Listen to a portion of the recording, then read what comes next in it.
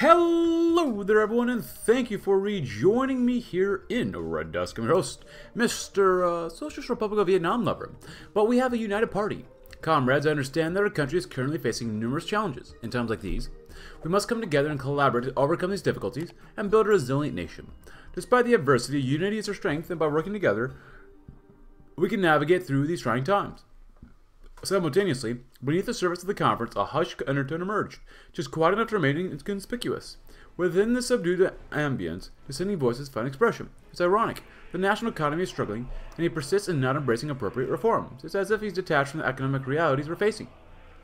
Unbelievable. The corruption situation is worsening. The anti-corruption campaign seems like a useless farce serving no purpose other than pacifying the people, and after all that, he's rambling about the meaningless things instead of addressing the issue. But to be clear, he's undermining our socialist government by compromising with the Gorbachev. This is entirely unacceptable. We need strong leadership that can stand firm against internal and external threats. Despite these sentiments, as the General Secretary concluded his speech, a resounding applause erupted throughout the auditorium. The collapse, though, perhaps tinged with undertones of disagreement, echoed the complex sentiments within the diverse delegates. Or does it? And we continue to lose more political power with party infighting. So basically, we just got slightly more stability from where we were earlier. But with cooperating with economic sectors. So we got a lot done here. But, Army modernization might not be bad, but do we at least have some good... Oh, we have no consumer goods. Okay. Yeah, we're stuck in a pickle. But we're in cooperation with economic sectors. And, you know, we're just going to keep going this way and do the military stuff later. So, oh, when does this year have to be? 2006, huh? Southeast Asia Mutual Economic Assistance Organization. And we're, for some reason, we're still at war with the Pacific Defense Pact, so... And we can allow party members to engage in private businesses. Well, we're going to lose some stability, but oh well. It is what it is. I wish we could, like, send volunteers, but we're at war. So, which sucks. Are you going to reunify, maybe? That's a lot of divisions in Korea. So we can't build. We can't do anything, basically. Oh, and we need a skilled labor force, which would be nice. And we'll do that one first.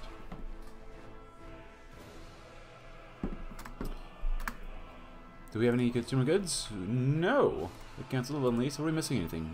Some self-propelled artillery. Some main battle tanks. Interesting. Self-propelled artillery. Tanks. We need some steel, but we can't trade for anything because we're kind of screwed and stuck here. And we don't even make any political power, so it's not good. Oh, look at that. Saddam proclaims Greater Iraq. A new take on pan-Arabism. Look at that.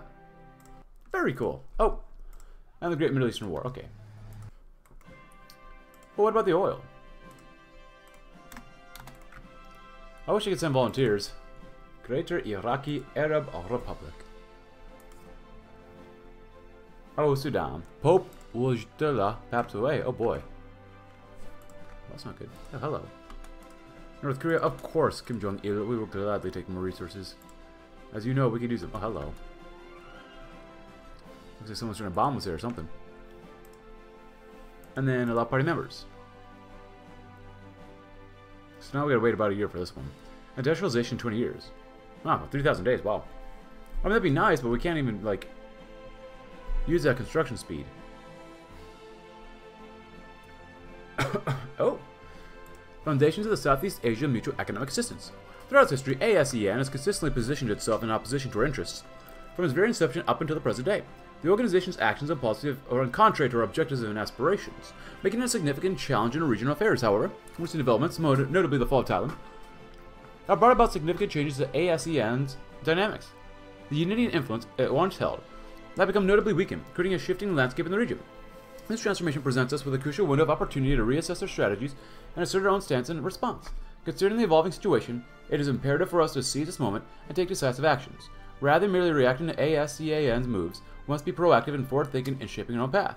It is high time that we consider establishing a robust economic union of our own, a coalition that aligns with our own national interests and promotes regional prosperity. Nonetheless, as we embark on our journey, it is crucial to approach the task with careful consideration and strategic planning. We must ensure that our policies are inclusive, fostering an environment of mutual benefit and cooperation among member states. This will be essential to attract participation and garner support from diverse economies within the region. Workers of the world unite? What? So, member of the Southeast Asia Mutual Economic Assistance Organization. So, slightly better consumer goods, better factory output, and trade deal manufacturer? Foundation of CSEAMEO. This morning, the Socialist Republic of Vietnam is proudly in the forefront in establishing the Southeast Asia Mutual Economic Assistance Organization. The foundation ceremony, held in Hanoi, witnessed the participation of high-level delegates from the Democratic Republic of Thailand, Laos, and Cambodia. With the fall of Thailand impacting ASEAN's unity and influence, Vietnam saw an opportune moment to establish an economic alliance that would expand its influence in the region. Addressing a gathering of dignitaries, General Secretary Nong Doc Man stated, SCAM-EAO represents a momentous step forward towards a prosperous and harmonious Southeast Asia. Our shared commitment to addressing common challenges, tackling poverty, and embracing sustainable development will shape the future of our region. So basically, a mini version of Comic-Con. It's looking better, but still. And with the reunification of Yugoslavia, South Slavs united once more. Look at that.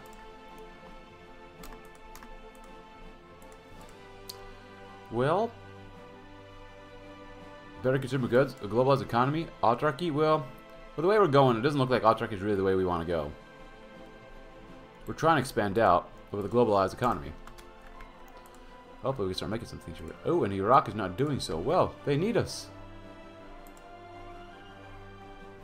Oh man, it's a really give and take here. Establishment of the Party Committee of the Central Business.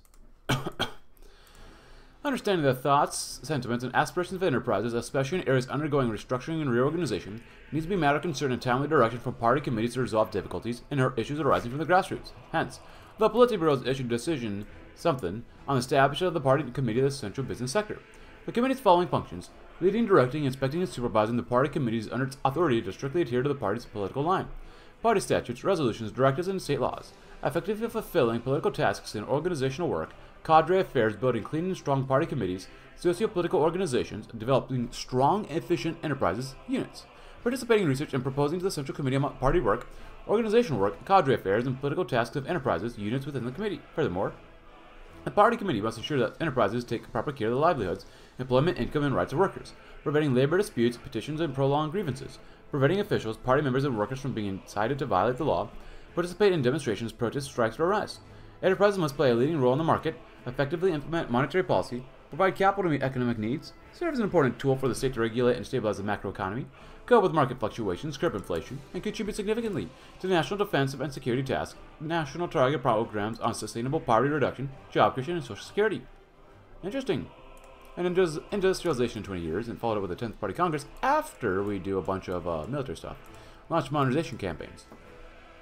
Our homeland is the sea. Our mind. Unrest in Thailand again. Despite the Thai's government efforts and propaganda counterinsurgency with their support, the wave of public outrage is spreading across Thailand, causing serious unrest.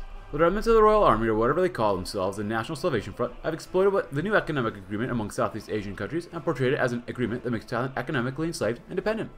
They successfully succeeded in inciting riots among the people, while simultaneously bolstering the ranks as well as expanding the scope of activities. Currently, the Thai military and police forces are on the highest alert and ready to act at any time. Worrying. Aren't mine. What on earth is happening? The voice echoed sternly in the General Secretary's office. This caught Mon somewhat off guard, and after a moment of adjustment, he responded calmly, "Comrade, what are you talking about? Why are you letting party members get involved in the private economy? It goes against everything we stand for, against everything we want to protect." The voice remained unabated. After signaling the secretary to leave the room, Juan replied, "In essence, it will attract the support of entrepreneurs, creating conditions for development and expanding the middle class. That doesn't explain what you're doing, though. It's extremely paradoxical to think that we would admit capitalists to expand the social base, the mass base for the socialist revolution. The worker, peasants, soldiers, and the children of the working class will be immediately asking us, so whose party are you?" He gestured towards the portrait of President Ho Chi Minh hanging above the desk with reverence. "Look at Uncle Ho here, who fought for years to eradicate exploitation, and now you're bringing it back with a serious ethical decline of the party. It's impossible to both be a communist fighter and advocating for the abolition of exploitation, while also being a capitalist boss who thrives on profit from exploitation." "Comrade, I must remind you that one part of the star on our flag symbolizes the entrepreneurs," Man replied. His voice now carried a sense of annoyance. "I don't want to argue with you right now. Please step back if there's nothing more important to report. We can discuss further in the Secretariat meeting next week." The other person gritted his teeth, but ultimately relented. With a somewhat disdainful glance, he exited the room, accompanied by the not-so-subtle sounding of the door closing. Nothing really important, of course. Johnny, can you just take him out? Yeah, we're still at war with Japan, which is really annoying. When are you guys going to unify?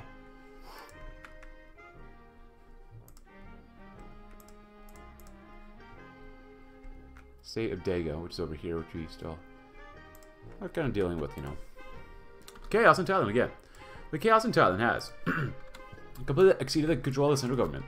Under the call of the National Salvation Front, numerous protests and even armed uprisings have erupted nationwide.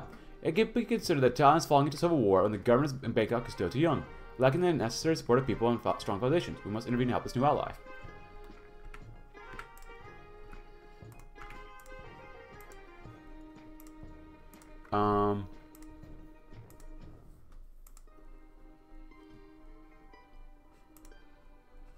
Are we at war with them?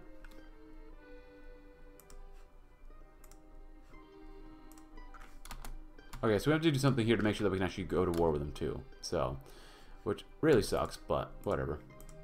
We'll see what we can do. And so, I did some funky stuff. Let's just say that we can send volunteers now. But, yeah. Oh, there goes Korea. End of the Great Asian War. Oh, the East Asia Treaty Organization 1. Look at that. Hey. Just because we were at war with Japan and whatnot, so I had to do something so we can get actually back to peace. So don't worry about it. At least now we're at peace. Let's take a look. See. You know what? Screw it. You can have that too. Let's go in. Have fun. You can probably do this too. Because I really want to make sure these guys are successful. I mean, we're trying to make all the communists successful. Democratic Republic of Thailand, I mean, why wouldn't we want to be successful, you know? So we're going to focus on the areas here that we can. And Southeast Asia is very important to us, obviously. Good. Good. Good. Because we want to have fun with this, you know? We don't just... And reading events is great and all, but sometimes I want a little more than just reading events. If I wanted just to read events, I probably would play a novel of some sort of game. Or TNO, I guess. Nice job, guys.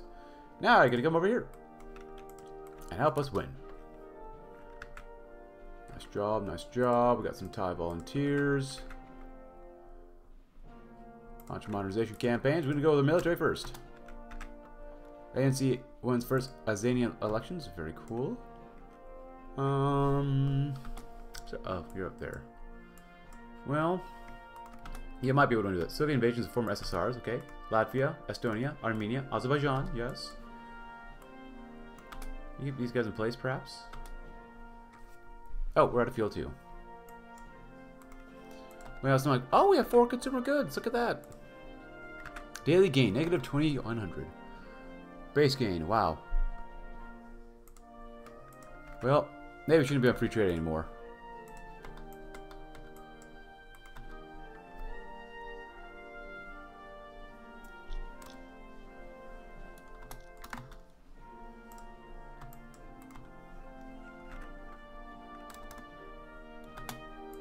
Alright, so we have next. Elitize the army. Hurts consumer goods a lot. Promotes streamlining process. Hurts consumer goods even more. A mobile force. You get more motorized armor attack. Mechanized attack. Destroys your consumer goods for the rest of the campaign. Or a popular army. Get more organization. Cover rate defense. Worst division, special forces division training time, which is not a real big deal for us. More population. You lose a little bit more political power. Get a little more defense.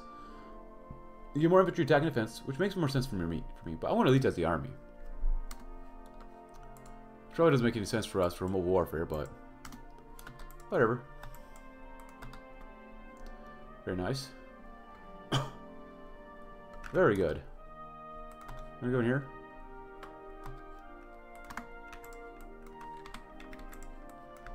Make them really move some divisions around and whatnot. They're getting there.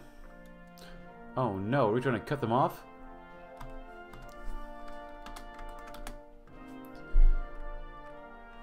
Well, the goal is to destroy their organization, so. Swaziland, alrighty.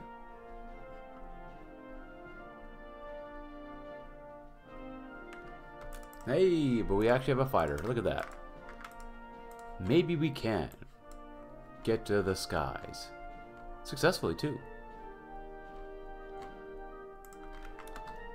Oh, we need way more production. Production base isn't just not good enough.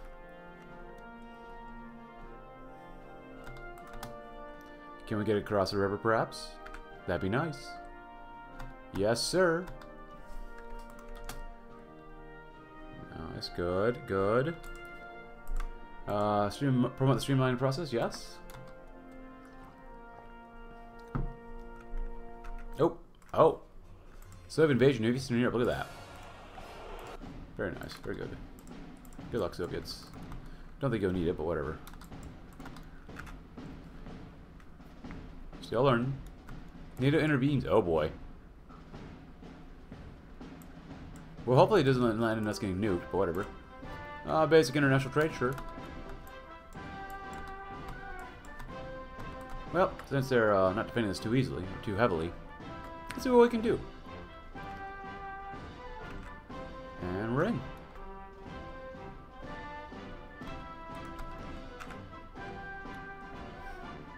Very nice, very nice. Counterattack, please. Yes, thank you. Good. See what you can do. You might actually lose here, but that's alright. You're learning, you're learning, you're learning.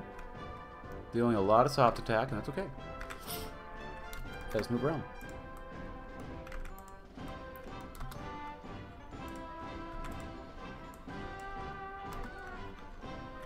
So, with you doing this... Oh! Looks like Iraq is not doing well. No, we tried. A mobile force, why not? No more speed. Oh, and they have a bunch of puppets now. I thought NATO was going to interfere.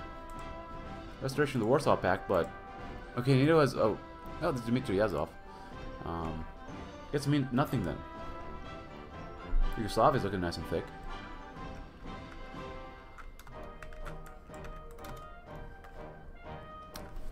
Well, so much for NATO. If Russia attacks, they do nothing, I guess.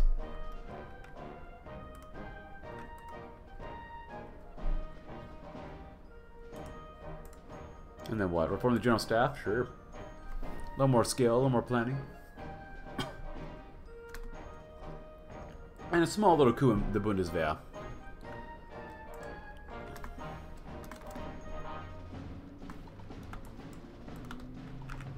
And look at that. Do they have extra war support or anything here? Because they're taking forever to get rid of. They have a little bit. No stability. Oil shortage. Public policing, containment of communism, American backing, of course. National Salvation Army. Way better surrender limit and division attacking court territory. That makes sense. And they have an oil shortage too. See what you can do. Nice, good stuff, good stuff. Nice job, guys. Oh wait, are you still fighting? Oh, there's the Republic of Thailand and Democratic Republic of Thailand. Oh, when did you guys get here? Strange. And I guess following sky, air superiority to support the soldiers on the ground, and upgrade anti-air. Our homeland is the sea, surface fleet, subdivisions, and fortify the islands. That's not too bad though. Well, I guess Chechnya had a failed revolution too, unfortunately, you know, but it is what it is. A lot of communist support over there, same as ever. But Yugoslavia took out Albania and ate up Bulgaria, so... Oh, and they actually joined the Comintern, look at that. Or, I mean, Warsaw Treaty Organization, the WTO. So, World Trade Organization.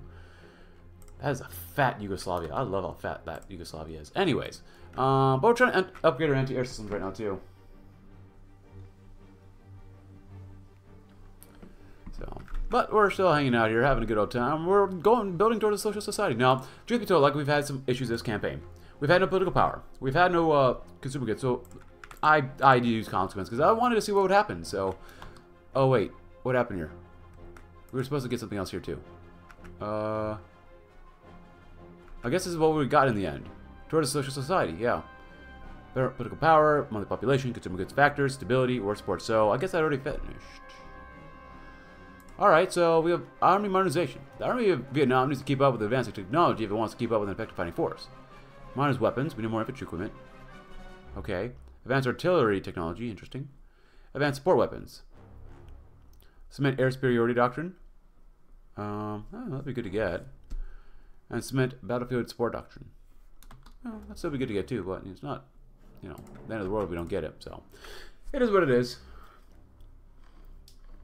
I guess, like I said, up next. Ooh, that's good. The 10th Party Congress. It's time for a party, y'all. It's time for a big old fat party. Sure, we'll get more up, but why not? And what do we do for the Congress? Let's see. General Secretary Nguyen Van An, or we'll probably go with General Secretary Nguyen Phu Trong, which some people asked me to get because it's kind of cool. I think he was recently alive too, or something like that in our timeline. So, and then 10th National Congress of the Communist Party of Vietnam. As the 10th Party Congress unfolds, our nation's journey through a series of events. From the last Congress, it feels like a recurring pattern in the last century. Through a noble struggle and even enduring economic sanctions, yet we've managed to weather these challenges and emerge stronger. With unwavering determination, our path that is destined for triumphant and luminous future. Very well. A small talk between friends, and I had fallen over the streets of Hanoi, but the lights in the General Secretary's office at Nguyen Can Tran Street remained on. Nong Dok Man sat alone in his office, his mind racing. The party Congress was approaching, and his support within the party was alarmingly low. Where did I go wrong? He wondered. He had fought a battle, he won a darn war, but the victory now felt hollow. Suddenly, a soft knock at the door pulled him back to reality. Collecting himself, he cleared a cell. Come in, he called.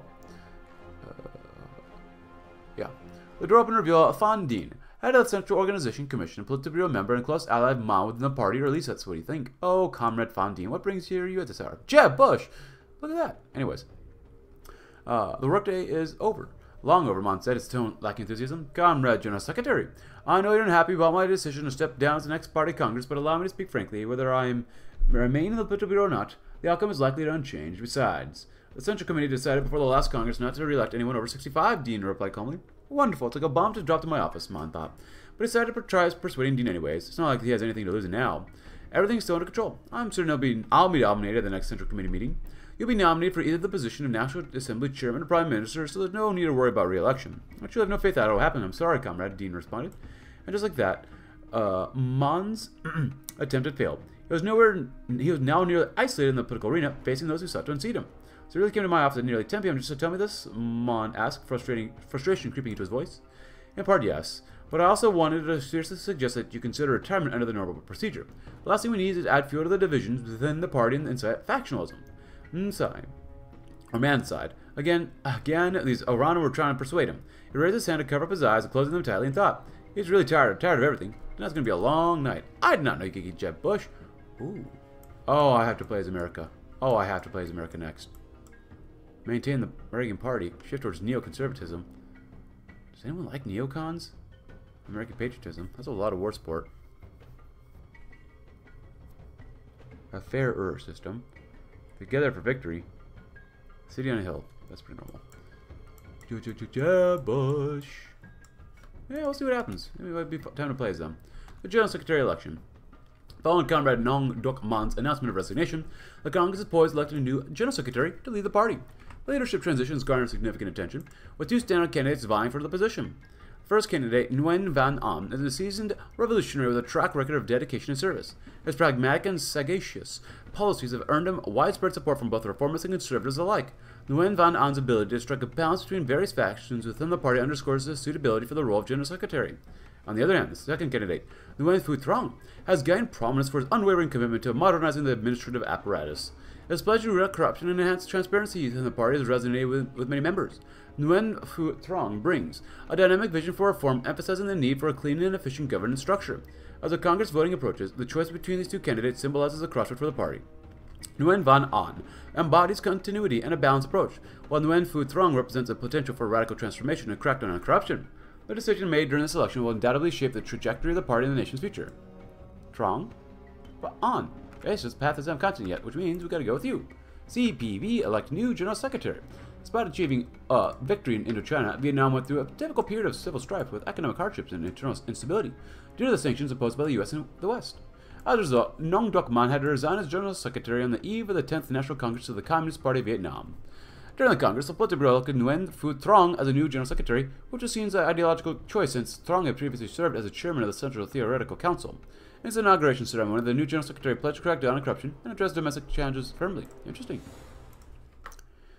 A Central Steering Committee for Anti-Corruption. Oh, look at that. Oh, get more political power. Establishment of Central Steering Committee for Anti-Corruption. Oh. So we get new advisors. Political advisors following Fat Bear Consumer Goods. Truong Tan Sang, more political power. And Tran Dai Quang gets more stability. And is directly hired. Alright, well. Hopefully they'll do alright. Oh, look at this guy. Oh, there goes Finland. You're not NATO, are you? I don't think they're NATO in real life, are they? Maybe they are. the reason why you joined NATO. In response to the rampant corruption issues during this morning's session, the Central Committee of the Communist Party of Vietnam has passed a decision to establish a Central Steering Committee for Anti-Corruption, with Comrade General Secretary Nguyen Phu Trong appointed as a chairman of the steering committee. This committee will bear responsibility to the Politburo and Central Committee in directing, coordinating, inspecting, and promoting anti-corruption and anti-negative activities nationwide.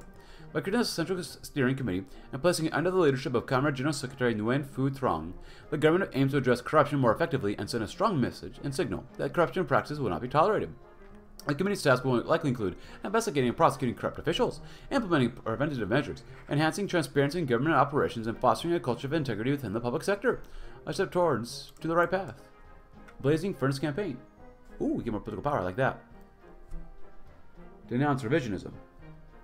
Ooh, we get 10% here, though. Oh, I gotta go this one then. Denounce revisionism. And the Blazing Furnace Campaign. But we have the event, revisionism in Vietnam. Oh, we have two. We have two, but finally work with something here. Alright then. Better get his shells. We like that.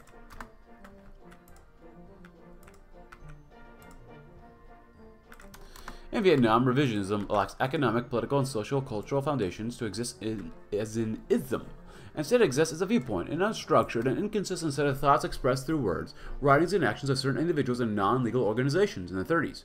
A notable group of these revisionists, including figures like Ta Thu, Tao, Tran Van Tach, Phan Van Hum, oppose the policies of the Indo-Chinese Communist Party, simultaneously employing slogans and tactics to deceive and attract the masses, creating the illusion that they were revolutionaries. This was essentially opportunistic political maneuvering. Timely criticism and struggle against the subversive activities of those revisionist groups in Vietnam were led by Nguyen Ai Quoc, who stated, "The Trotskyites are not only the enemies of communism, but also enemies of democracy and progress. They are the worst traitors and spies, especially in the early 1980s.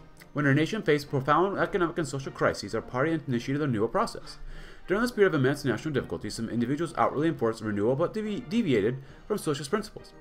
They abandoned the socialist orientation by advocating for a changing direction and mindset, which amounted to a form of ideological betrayal. Presently, despite the achievements, we have also many limitations and shortcomings in the international and regional contracts that are latent destabilizing factors, and also forces are intensifying their efforts to undermine the Vietnamese revolution. This provides fertile grounds for revisionist ideas to emerge like mushrooms after the rain. In face of significant challenges and slow resolution of some of our nation's problems, certain revisionist elements argue that the Communist Party of Vietnam erred in choosing the socialist path. They view Marxism-Leninism as a mere propaganda and an ideal which must be abandoned. They contend that Marxism-Leninism was just a means to be an end, and now that the objective of national independence has been achieved, it should be abandoned.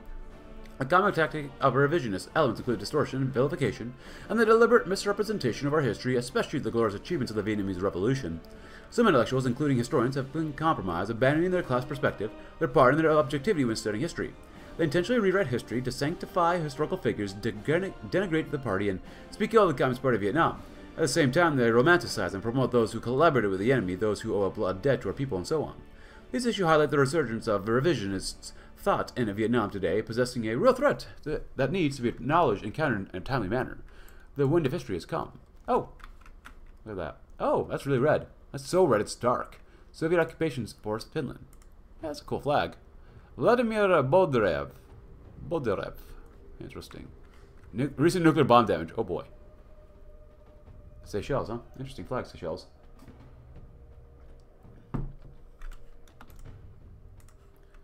Target the Saigon clique. That's right. Target the Saigon clique. That's right. That's right.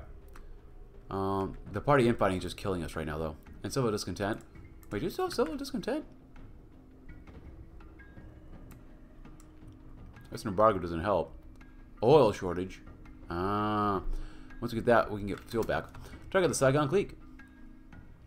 Ho Chi Minh City, the industrial powerhouse of the country, is not only a prosperous city, but also the pride of achievements made during the Doi Moi period, however. Along with the commercial development of Saigon comes a serious moral and political decay of the current leadership, which creates conditions for potential danger such as economic crimes, corruption, or even the monopolization of the market by ruthless capitalist interests. To prevent this, we need firm corrective actions, meaningful change in the leadership of Saigon, and ensure that the platforms set by the central government are rigorously enforced. Interesting. And the Vietnamese path to socialism. Hey, look, there's actual words here. There are two Ho Chi Minhs, one is a person. The first president of the Republic and the eternal chairman of the Communist Party of Vietnam, the illustrious son of the Vietnamese land, and who dedicated his whole life to the struggle for independence and freedom for the fatherland. The second is an ideal, a principle akin to truth. enduring through time, an ideal that light, guiding the Vietnamese people towards the truth, liberation, towards socialism and communism. Sweden joins NATO, saw that one coming. And we finally remove party infighting. Party. On criticism and self-criticism in the party. Since the foundation of the first international communist organization, self-criticism and criticism have been credited by the founders of Marxism-Leninism as essential for the operation and development of the party, the nature of the Revolutionary Party. This is because in progress, on the process of evolution and development, weaknesses and defects arising within the party are inevitable. Struggling to solve these problems and create high unity is very necessary, but this should absolutely not be done through violence or purge, but through self-criticism and criticism. Lenin considered self-criticism and criticism the immutable law of the development of a genuine and revolutionary party. He said, "Revolutionary parties perish because of egoism. They did not see clearly what made their strength and hesitated to speak of their weaknesses. As for us, we will not perish, because we are not afraid to speak about our weaknesses, and we will learn the way to overcome them. And that party officials and members are also human, not angels, not saints, not heroes, but humans like everyone else. They do have flaws, the party will correct them." However, while exercising self-criticism and criticism, most party members have not yet fully recognized their shortcomings and mistakes, but often shifted responsibility to collective and objective causes. Criticism must be done based on comradeship and mutual love. Honest and sincere self-criticism and self-criticism are always the criteria for assessing the attitudes, motivation, personality, and morality of each cadre and party member. In order to make it effective, it is compulsory that democracy be promoted. People are encouraged to speak out their opinion about cadres, and subordinates are encouraged to comment and criticize their superiors, not just top-down criticism. Only by this way will democracy be promoted and criticism will be fully and effectively implemented. We must never forget what President Ho Chi Minh has taught us. A party that conceals its flaws is a corrupt party. A party that boldly acknowledges its shortcomings, outlines them, understands why those flaws exist, examines the circumstances that give rise to these flaws, and then seeks every way to rectify these shortcomings is a progressive, courageous, confident, sincere party, from central to grassroots level. Cool. Or, as I should say, the mod likes to say, interesting. Civil discontent. Yeah. That's really screwing us over. What's our goal? What is socialism and how to achieve socialism? That's a question our party is always pondering, deliberating, and investigating in order to gradually improve our guidelines of viewpoint and organize for their implementation as to satisfy the particular conditions of Vietnam. As we are well aware that socialism is usually understood in three aspects: socialism as a doctrine, socialism as a movement, and socialism as a polity. Each aspect has different manifestations depending on the world outlook and development level in a specific historical period. Then how shall we define socialism and chart the course towards socialism in a manner suitable to the particular condition and characteristics in Vietnam? Previously, while the Soviet Union and other socialist countries existed in the world, the question of advancing towards socialism in Vietnam seemed beyond doubt and implicitly validated. However, after the collapse of the socialist model in many Eastern European countries and the decline of the World Revolution, the advancement towards socialism was once again put into question and became the topic for every discussion, even drawing heated debate. Anti-communism and political opportunists rejoiced and seized that opportunity to spread misinformation and subvert the movement. Within the revolutionary ranks, some succumbed to pessimism and doubt. They questioned the validity of socialism, attributing the dissolution of the Warsaw Pact to Marxism-Leninism's flaws in socialism's path. They advocated for the alternative direction. Others echoed hostile views, criticizing socialism and glorifying capitalism. Some even renounced their faith in Marxism, Leninism, and socialism. Yet, amid this tumult, we stand firm undeterred by the tempest of doubts. For in the crucible of adversity, our resolve only strengthens, our vision clearer. However, this question remains, but is this the reality? Has Vietnam erred in its path? Is it our way? Our path is socialism. We acknowledge that capitalism has never been as global as it is today and has achieved significant accomplishments, particularly in the liberation and development of productive forces and the advancement of science and technology. Developed capitalist countries, based on high economic conditions and the struggles of the working class and laboring people, have implemented measures to create progressive social welfare systems. Yet, among the grandeur of these achievements, the masses languish in the shadows of dwindling livelihoods, surging unemployment, and widening chasms of disparity, fueling discord among desperate ethnic kin. Ethnic tumult spills into the social sphere, sparking waves of protest, strikes, and shaking the entire system. The reality shows that the free market system of capitalism cannot effectively address these difficulties and, in many cases, causes serious harm to poor countries, deepening global conflicts between labor and capital.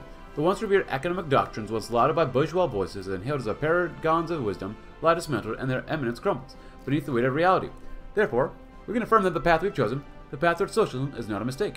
To achieve this goal, we must promote industrialization and modernization, connecting our country's development to the growth of a knowledge-based economy, develop a market-oriented socialist economy, build an advanced culture imbued with a national identity, shape a society where people enjoy well-being, freedom, and happiness with opportunities for comprehensive development, ensuring equality among ethnic groups, fostering unity and mutual support, establish a social state ruled by the people, for the people, and of the people.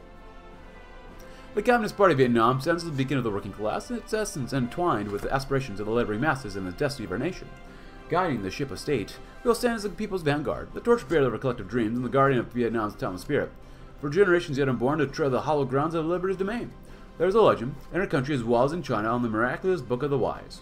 When facing great difficulties, one opens it and finds a way out. Leninism is not only a miraculous Book of the Wise, a compass for us Vietnamese revolutionaries and people, it's also the radiant sun illuminating our path to final victory, to socialism and communism by Ho Chi Minh. That's the end of the Nguyen Phu Trong Path. Thank you for playing. And overall, thank you to the devs for developing, Vietnam and the Red Dusk. It's a pretty good campaign. However, as we saw throughout this, there might be a few bugs, a few tweaks in here that the devs may look at, which I hope they do, because it's not perfect, but it's not bad. This is a pretty good path, I would say, and I've severely enjoyed it. Out of all the countries I've played so far, this is probably the roughest path I've played at the time of recording on September 2024. So, regardless, I know the mod's going to probably get more updates. It's going to get even better and better and better, and I look forward to more content updates and refinement. So, if you enjoy the campaign, though, please consider leaving a like, subscribe if you're new, check out my Discord link in the description below, and I will see you tomorrow in another campaign. Thanks for watching. Have a great rest of your day.